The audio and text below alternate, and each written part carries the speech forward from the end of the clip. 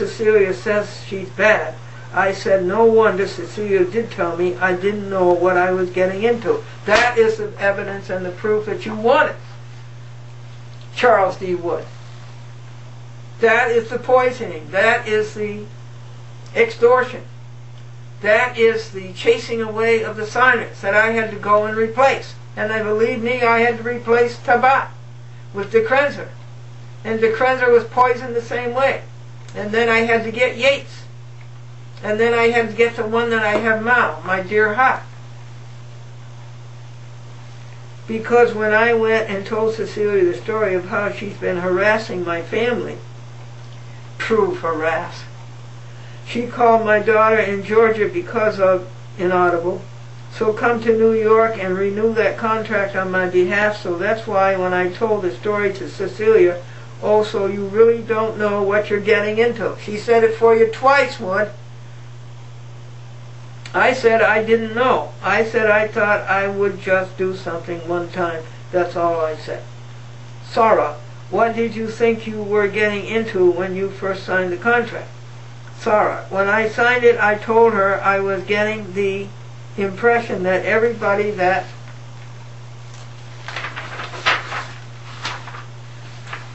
I saw on that contract, on that paper, she came signature, you know, get together and support. There was no such thing. Sarah, what did you think the petition was for? Salako, she said it was for a program. I never watched the program. Oh, when I asked her, I said, what's your program all about? She said, human rights. I did not say that. I said, rights. And when she said human rights, you know, I signed up for it. Sarah, what did you do after she said that something is going to happen to you? Bad is going to happen to you. So after she said that, I yelled and I said, okay, you know what? I'm going to the police station and report you that you're threatening me on the phone. Then at that time, I didn't hear anything from her anymore. I thought everything was over, so I put the phone down and I had my friend to stay in my store, and I went to the police station. And when I got there, Officer Lewis was there, and I explained, I gave to him her name, her phone number, and I showed to Officer Lewis I had just spoke to her. I told the story to her, to him, and I said I just got off the phone and this is what she said to me. And he picked up the phone and he called that number and left a professional, nice message to her phone number that said, you know, a woman so-and-so over here, you know that you are harassing her on the phone, you know to stop the harassment. Yeah? Where's my side of the story, and where's his evidence? You want evidence, Wood? Where's the evidence for that?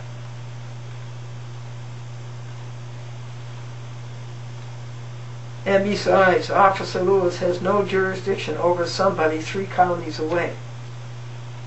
I was right there. That's Inaudible, you know, and I went back. That was the last time, last date, except June 7th, when I saw her. Never see her, never talk to her.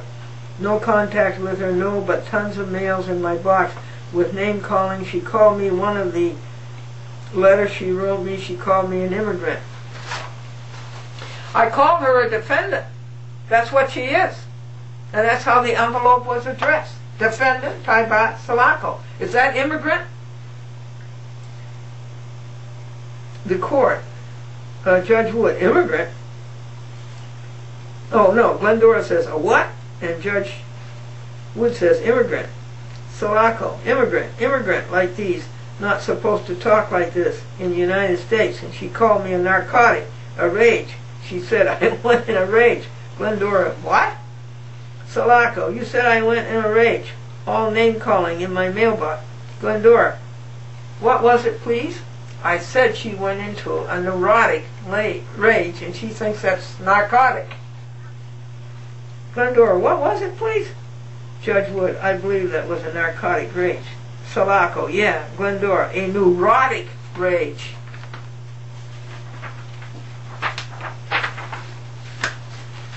Page 116.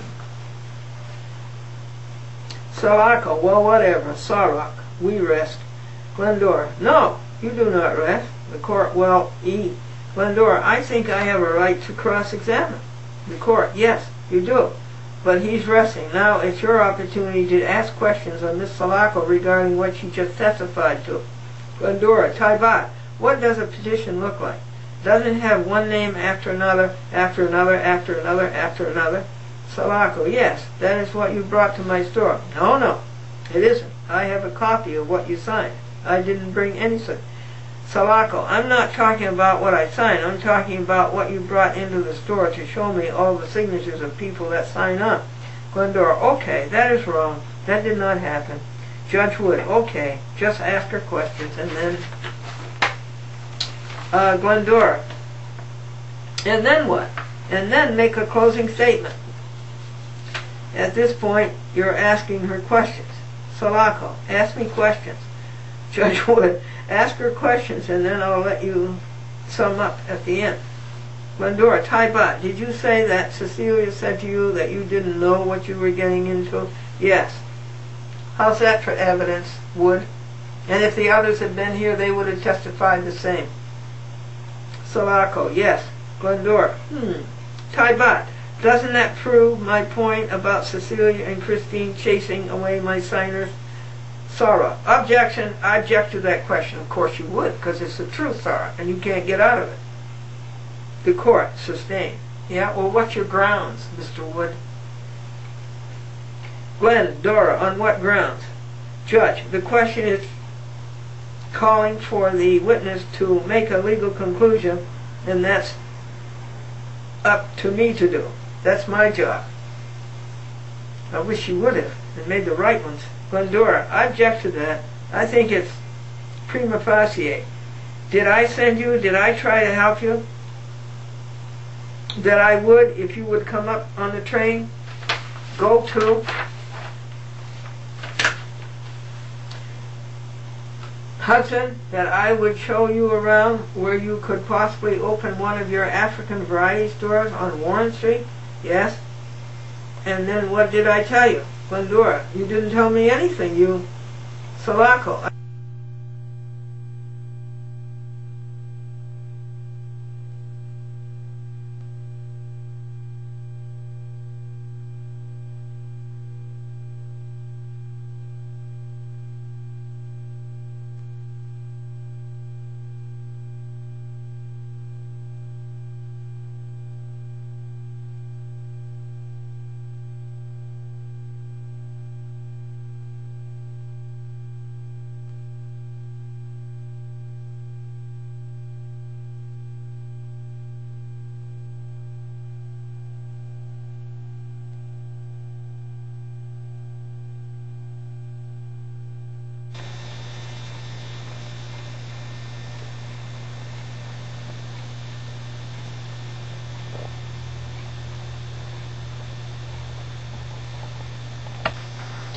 So folks, here we are into our 6th hour of reporting to you the court failure of one Charles D. Wood and the lying and covering up of one Walter A. Sarok and the fugitivism and the guilt of one Christine Savarino, who violated public access and who violated Americanism.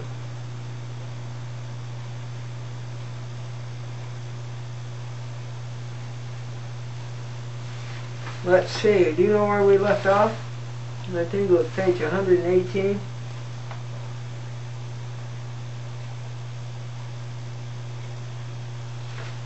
Salako. Wait, Judge. Okay, hold on. Just answer her questions. Don't pose questions back to her. Salako. Okay, no. Glendora. This tons of mail that you refer to, were those not legal papers? Salako, yes, some of them. Glendora, well, I want her to peruse what she said aren't legal papers. That's all they were. Are you aware that you have to serve all parties? Sarok, objection. Glendora, on what grounds? Sarok, asking for legal conclusion. Judge Wood, all right, let's resolve this by saying Miss Sulaco has 2 weeks, just like you had 2, and that should be just as you had 2 weeks, to provide the receipts. And she has 2 weeks to provide copies of any non-legal papers that ended up in her mailbox that she says was a result of you. And you will have 1 week to respond, which I guess that would take you to the 17th like they had, and that should be as they had. Well, there were never no such papers ever came.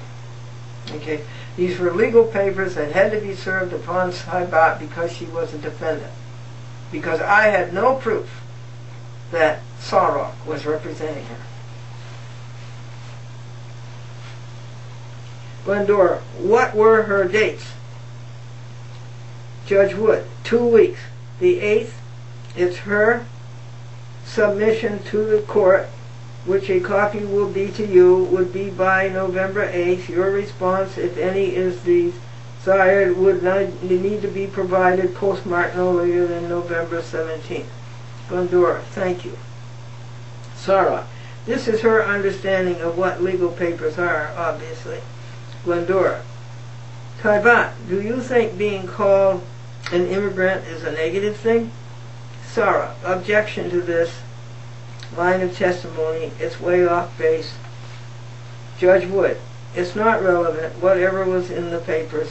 Glendora, not in the papers. She's just said now that I called her an immigrant. Judge Wood, I think she said it was in papers. Salako, yeah, it was written. Sarah, I could show you the papers. You already have the copy of them.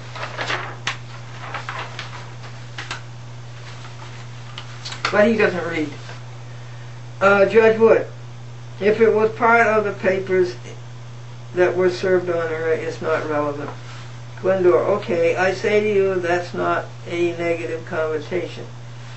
Judge Wood, okay. Glendora, and I say to you that she was never presented a petition. Judge Wood, I think we're all immigrants at one point or another, most of us except the Native Americans. Glendora, I think so. Mine were in 1637, and I say to you that she was never asked to sign a petition. She was asked to sign. I told her that Cablevision would not cablecast my program unless a local resident signed this application. Will you sign it, please? And that's all that she signed, was that application. Sorry, I don't know if she's presenting testimony or questioning. Judge Wood, she's presenting testimony at this time, which I'm allowing. Any other questions for Ms. Salako? Glendora, no, I rest. We're up to page 121. Was only 4 to go. Judge Wood, did you wish to sum up in any other way after she's given that testimony? I take it there's no redirect? Sarah, other than you were also named as a defendant in White Plains, correct? Salako, yes. Sarah, that's all. Salako, I didn't show up and I think it was dismissed. Sarah, okay. Glendora, are you clear on that? She was sued in White Plains and Officer Lewis, but White Plains said the addresses were not distinct enough for them and they were wrong about that. Court, okay. This was Judge Press? It was all of them. Press, Hansberry, and the arbitrator. Judge Wood, okay, all right. Glendora, and anyway, so they just stopped the case against Taibat and against Officer Lewis. So that's why they were sued in the Yonkers court. Sarah, just for the record, if we're making statements, while we have no information from the clerk's office, we just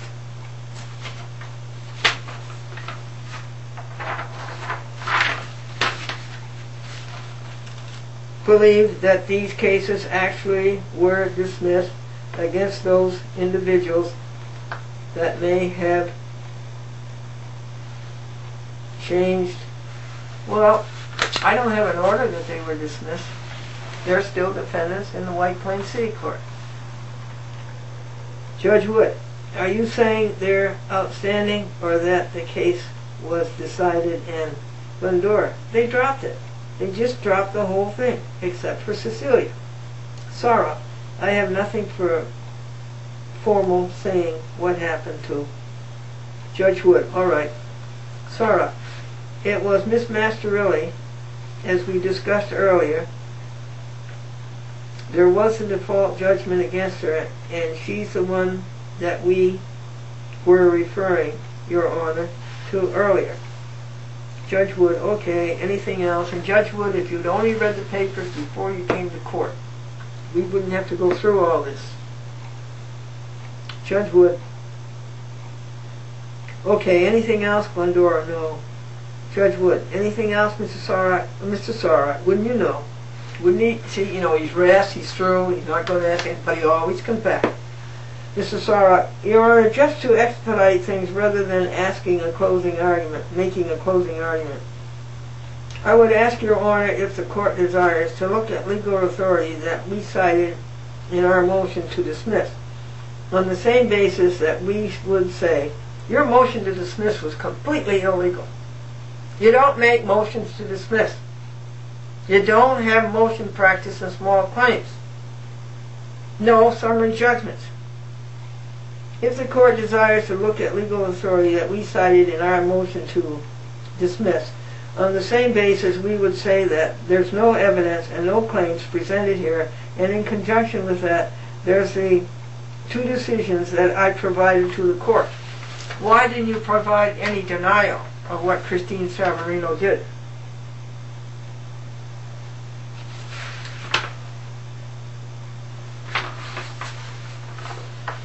Those would be the legal bases for our argument that the claims have no validity and should be dismissed. Well, he didn't disprove them, did he? He didn't disprove that Savarino chased away my signers and I had proof that she did. He didn't disprove that I went and got new signers and the record shows that I did because there are new signers there. He didn't disprove that my ad dominum, he never mentioned it, he never challenged it, he never denied it, and if he didn't deny it, then he admitted it. Judge Wood, all right, Glendora, to that I say, Mrs. Christine Savarino is not here to give that knowledge to the court. Sarah, these are legal memorandums. Judge Wood, okay, Glendora, she's not here to give that knowledge to the court. Judge Wood, all right, I'm offering this option to both sides, okay? It's now 3 minutes to 6. You can each have a minute and a half to sum up if you'd like, or if you want to submit papers, you can submit a memorandum if you'd like. Mr. Sarrock has indicated that he's not going to submit a formal memorandum, that he's just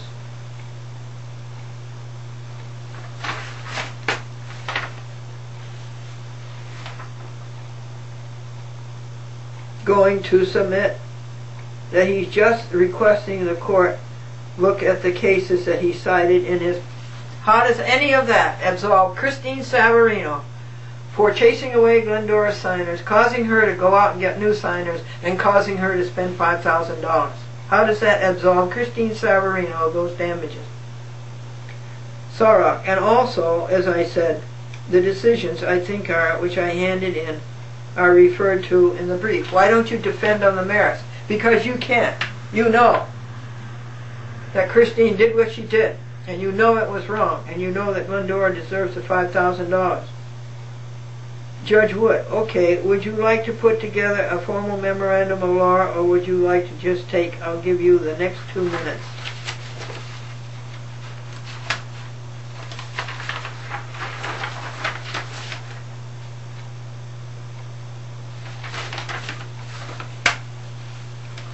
Glendora, a formal memorandum of law is written or oral?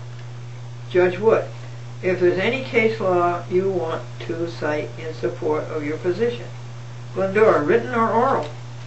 Judge Wood, written. I'm not asking you to cite things off the top of your head, although I have no doubt you could. I'm asking if you would like to submit a letter brief, some sort of memo of law indicating the law that you would like me to look at. Well, I did that, and he didn't look at it.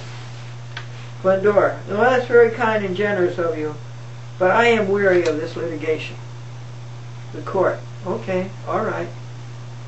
Sarah, Your Honor, there's only one thing I'm not sure of. It was in our briefs. See how he goes? Why do you let him do that, Wood? He tells you over and over again he's through. And then he keeps coming back and elongating this and making billable time.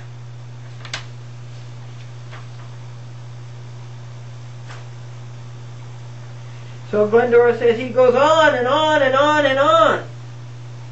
He's through. He's through. He's 6 times through, and he's still saying on, going on. Judge Wood, Mr. Sarah.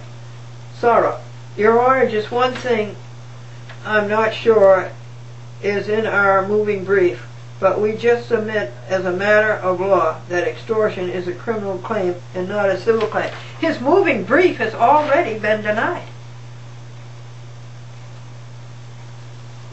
And I handed it right back to him. I never want to see it again.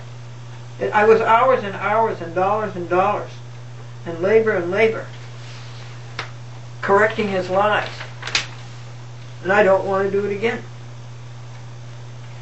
That the law, that extortion is a criminal claim, not a civil claim. Well, it is a civil claim, okay? And I'll say it again.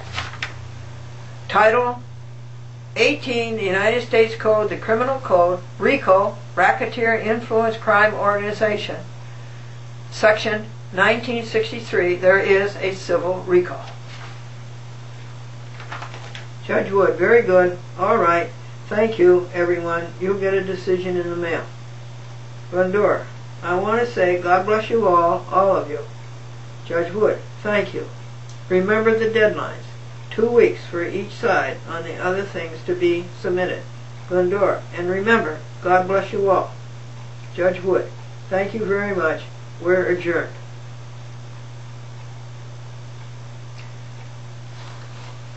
That was 3 hours.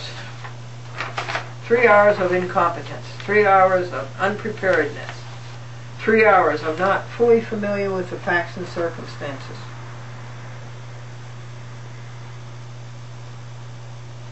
And it has taken 5 hours and a half to read this to you.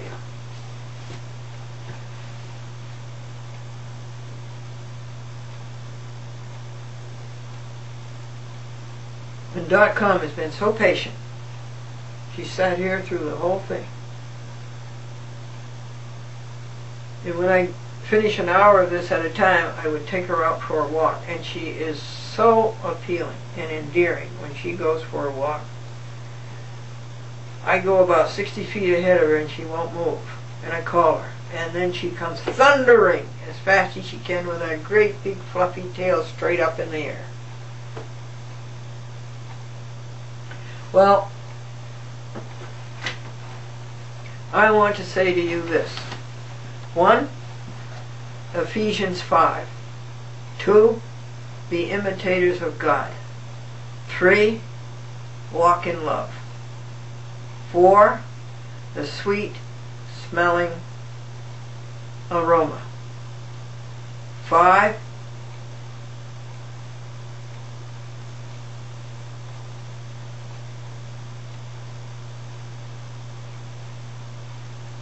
acting as the saints. 6,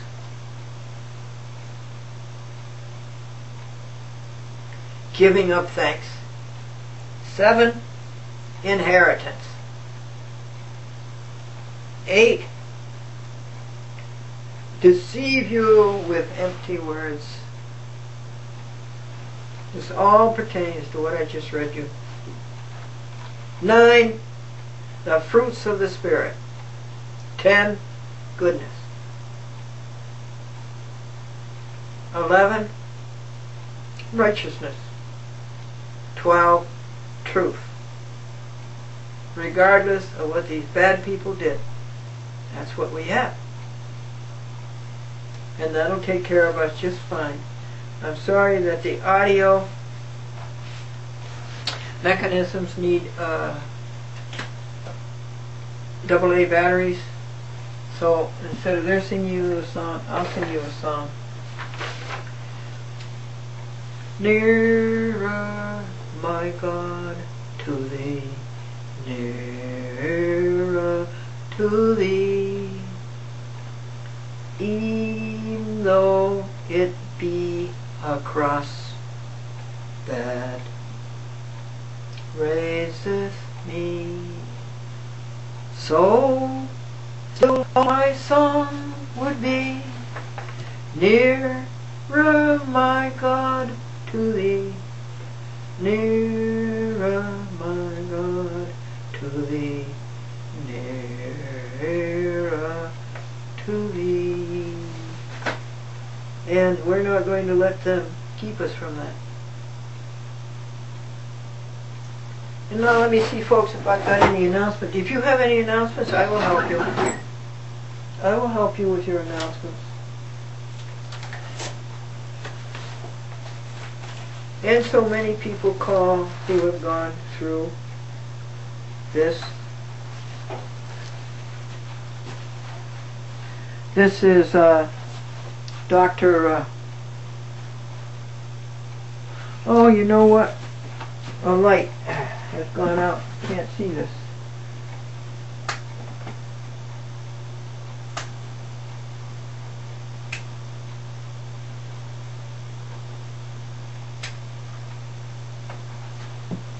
It's Dr. Johnson. I'd like to get a good picture of him. Did this light go out too, .com? Electromagnetic waves. Here's Dr. Johnson's picture, but you still can't see it well.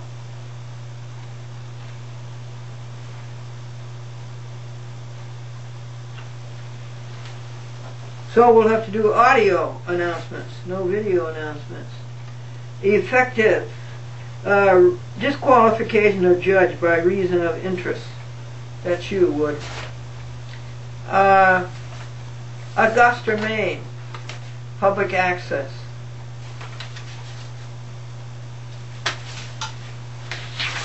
Anthony Ciro in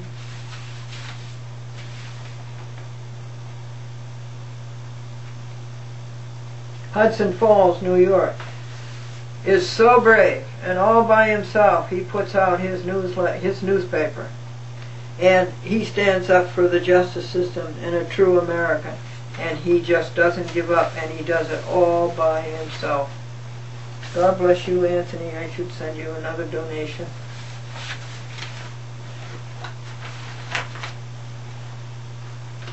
And here for you, Judge Rood, I would like to have you read the United States Code, Title 28, Rule 1654, about a pro se, and how you let that lawyer and your interests and your private interests just run all over the trial. And so Judge Wood is on the who to sue list, and don't you ever say that a judge is immune. A judge is not immune. And what's the law on that? That's Title 42, the United States Code, Civil Rights, 1993. Excuse me, 1983. That any person who violates your civil rights is liable to you. And any person is a judge.